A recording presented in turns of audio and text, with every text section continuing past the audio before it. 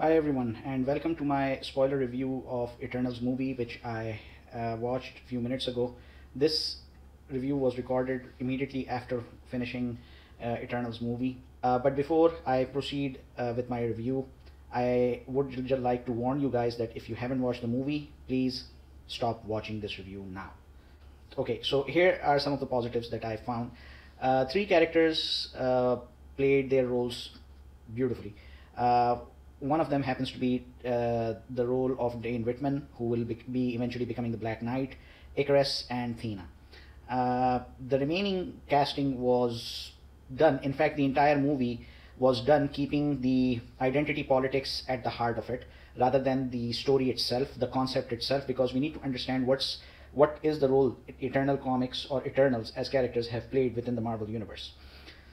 Just like in monotheistic religions of Islam, Judaism, and Christianity, we are having been told about how this universe came into being, in how many days the universe was created, who was the first human that was created, or who was selected to be a representative, God's representative on earth. So all of the metaphysical things that took place within the creation of this universe, it provides the rationale, basically, if you will, a deeper philosophical, metaphysical rationale as to how our universe came into being. The same role in Eternals plays, and the background to that is that Jack Kirby, after having dispute with DC Comics with respect to his Fourth World Saga, came back to Marvel, and he decided to do something which was heavily borrowed from the Greek mythology, and to create something that would make sense of what the Marvel Universe is. Because we need to understand one thing, that Marvel Universe, the comic book universe, is having one of the most organized space universe compared with DC and any other publisher that has a significant space presence. At the same time, whether we are talking about the unseen mystical realm and so forth, Marvel has always been about maintaining consistency throughout their content production.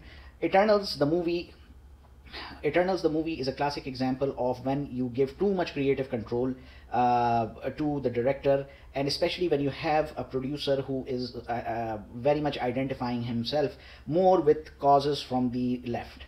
And for him, Marvel projects are not about adaptation of masterpiece stories onto the silver screen, but rather it's more about the leftist politically driven agenda, and the identity politics comes along.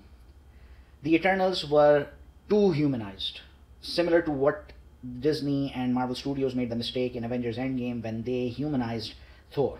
They made him look like a bum. When you are pushing towards diversity, you start to make less sense when you are totally trying to do it for the sake of pandering to different audiences. Kengo the Sun is an Indian. I believe that Kumail Nanjiani was just a token South Asian character within the movie. He could have been used in a much better way. Even if they wanted to show him as a Bollywood star, it was a typical cliche kind of a portrayal, and that sound is still buzzing in my head. Ooh la la, ooh la la, ooh, man. Give me a break, man. You're talking about beings that have a majestic presence, that are that are the reason why human beings have had superpowers, and they have risen to heroism, if you will. And next thing you know, you see them doing these childish acts and acting like token characters and all those comedic puns. You don't need that in such a movie. This movie could have been an epic. I don't know what Chloe Zhao was thinking. The overall premise of the movie seems to be from a straightforward soap opera that is targeted to housewives, where there is one housewife. Because if you look at the Eternals, you're looking at Cersei as a housewife who's trying to save the family. Why was Gilgamesh an Asian-looking character? I think Kengo Sun should have been the Asian, because that's how he is in comics. Gilgamesh should have been a Middle Eastern guy, because from the Middle Eastern region, that's where the legend comes from. This is totally illogical. Totally illogical.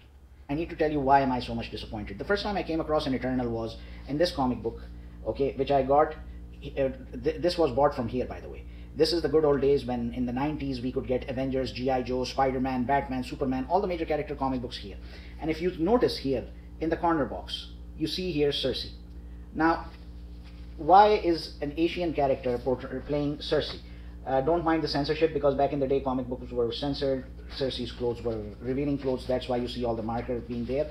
But like, I mean, when you are casting Angelina Jolie and Salma Hayek, why not make one of them Cersei and use Gemma Chan for any other character? She could have been used as Ajax. She could have been used for Makari. And then at the same time, you're having this gender swapping. And last but certainly not the least, I mean, a character like Fastos, what did you guys do with this character? It seems that the purpose of humanizing them to the point that where they feel like having families and stuff and all that googly giggly kind of thing, is this what Eternals are all about?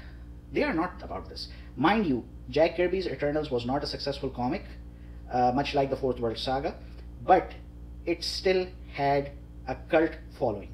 Its stories made sense. There is a lot of effort that was being put into place, and then later on came in 2006 a legendary comic book writer, Neil Gaiman, who makes Eternals more relevant, who redefines the characters for modern times.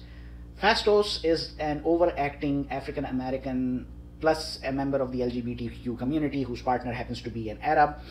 What I am really surprised to see is the fact that how the pro-Disney and the pro-Marvel media started to make noise about the GCC countries wanting to censor this, and then later on ending up banning this movie because Disney was refusing to cut the scene, an intimate scene between Fastos and his spouse.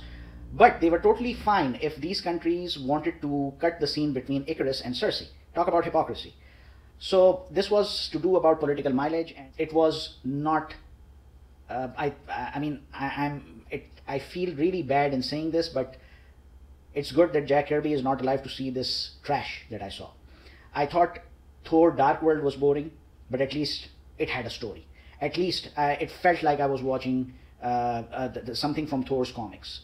The only positive, like I said earlier, the character of Dane Whitman, because that is something which is much more closer to comics. Then we see Star Fox and Pip the Troll. Patton Oswalt voicing Pip the Troll, that's good. And the introduction of Blade. If after watching this review you don't feel like watching Eternals, I would say that please just go for the mid-credit and the post-credit scene and you'll be good. In my opinion, the last boring project that was done, which was a really drag when it came to Marvel, was Ang Lee's Hulk. I think this movie has now surpassed it. So thank you very much for watching. If you agree with my review, please make sure to share it. If you have any questions or any points of disagreement, whatever, feel free to comment. Keep your comments polite and I'll definitely be getting back to you on that. And another reminder that for those who like this movie or for those who dislike this movie, it gives us a greater reason to read comics. It's not as bad as what we saw in the Eternals movie. Thank you. Hope to see you guys later.